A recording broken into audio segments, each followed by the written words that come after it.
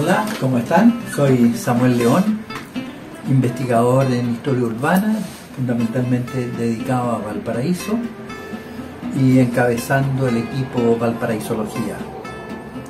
En esta oportunidad nos gustará hablar de un elemento extraordinariamente importante en nuestro patrimonio, son los ascensores porteños.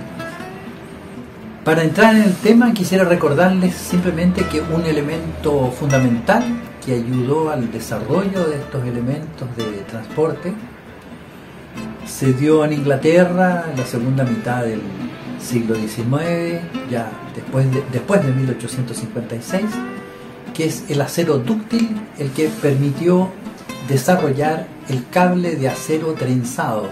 Ese es el que tiene una tremenda capacidad a la tracción y a la torsión.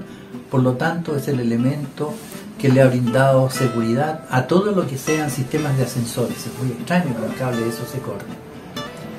El primero de los ascensores, sin embargo, de este tipo, del que conocemos nosotros, y el primero de los nuestros, que fue el Concepción, movido por sistema de balanza de agua, se dio en Francia, en el sureste de Francia, en la ciudad de Lyon, en la colina de Fourvière.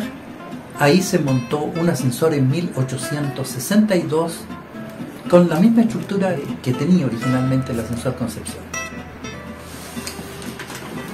Nosotros hicimos también este libro, Valparaíso sobre rieles, aparte del ferrocarril y los tranvías. Tocamos centralmente y fundamentalmente el tema de los ascensores, que partieron con balanza de agua, que siguieron con motores a vapor y que continuaron con motores eléctricos. En los 30 llamados ascensores son 28 funiculares, vale decir que van pegados con una gradiente a la pared del cerro, y 2 ascensores absolutamente verticales. Fíjense que se hicieron muchos sistemas muy similares a estos funiculares que tenemos en Valparaíso, genéricamente llamados ascensores. En Europa eran muchísimos y todavía quedan muchos. Con lo que viene a resultar que, si bien el ascensor de la ciudad de Lyon en 1862 resulta el primero en el mundo, el Concepción de Valparaíso es el 7º en el mundo. Fíjense que la ciudad de Lisboa, capital de Portugal, se ha publicitado en toda Europa como la ciudad de los ascensores, solamente con 4 elevadores. Valparaíso, que llegó a tener 30 instalaciones, de las cuales en un momento funcionaron 22 al mismo tiempo, nunca estuvieron los 30 conviviendo. Nunca nadie impulsó una publicidad como la ciudad, como la primera ciudad del mundo en la cantidad de ascensores.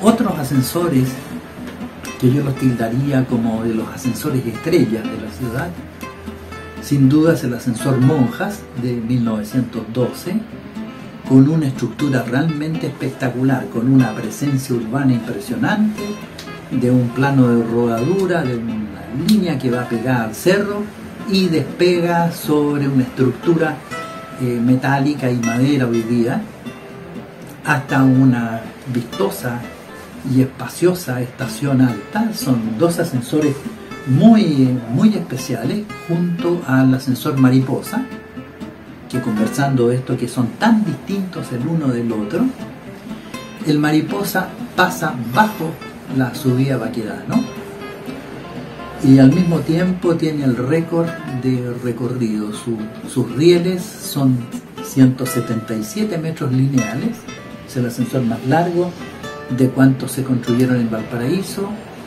y ese corresponde al periodo de 1906, se construyó antes del terremoto. De los otros ascensores, el ascensor Artillería, ese contó con 3 instalaciones. El primero, hacia 1892, corría sobre un muro adosado a la pared del cerro, un ascensor llamado el ascensor Chico, pero pronto hubo que hacer una segunda línea, que es la actual, la que está en funcionamiento hoy y que es de 1908.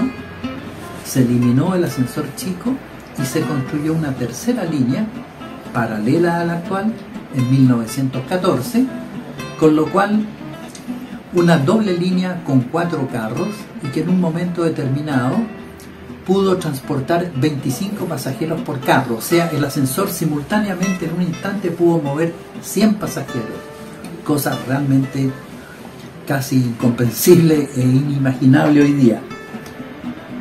Al mismo tiempo, hay en esta diversidad enorme de ascensores, de ser todos tan diferentes, podemos nombrar el primer ascensor a vapor, con motor a vapor, que es el ascensor El Peral, que fue inaugurado en diciembre de 1901, y el primer ascensor eléctrico se inaugura en 1909 en Cerro Barón.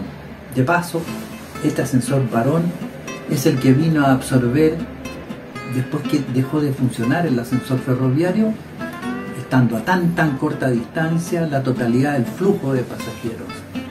En esta larga historia que comenzó con el ascensor Concepción, allá en el lejano 1883, termina en 1931 con la inauguración del ascensor Perdices, que curiosamente es también el que está más interior del territorio, donde se juntan las quebradas, el Cerro Perdices y el Cerro Toro. Había que subir una escalinata hasta la estación baja y de ahí, con una pasarela, se llegaba a lo que es la prolongación de la avenida Alemania actual. Hay ascensores tan particulares como lo fue el Delicias, fue construido a mayor altura en Valparaíso, muy arriba en el sector Las Zorras. Ascensor curioso también que llegó a tener 3 nombres: Delicias, Las Zorras y El Hogar. Así que si ustedes miran y tratan de recuperar y reconocer e identificarse con este náufrago que es el patrimonio de Valparaíso, verán que cada ascensor no son tan iguales. Nostálgicamente uno los podría recordar por aquellos que tenían acceso directo a la calle, otros por un pasaje, otros cuyos carros tenían entrada frontal, otros entrada lateral, su disposición interior, su gradiente, mayor o menor inclinación, mayor o menor largo de recorrido, todo los hizo distintos, todos los hizo iguales, pero casi todos, y especialmente las autoridades, lo olvidaron. Sería nuestro mensaje a tener conciencia, a reenamorarse de la ciudad, una ciudad tan especial, con valores urbanos tan sorprendentes que deberían haber tenido reconocimiento mundial. Y no exagero al decir que Valparaíso en este aspecto fue récord mundial en cuanto a la cantidad de equipos de ascensores o de elevadores que contó para uso público. Bien amigos, espero que esta conversación que hemos tenido sobre los ascensores les haya gustado, la hayan comprendido, y mi encargo a ustedes: intenten cuidar el patrimonio, intenten comprenderlo. Tocaron el timbre, nos echaron a perder la grabación. Vamos a ver de qué se trata. Seguramente es un señor que vende huevos.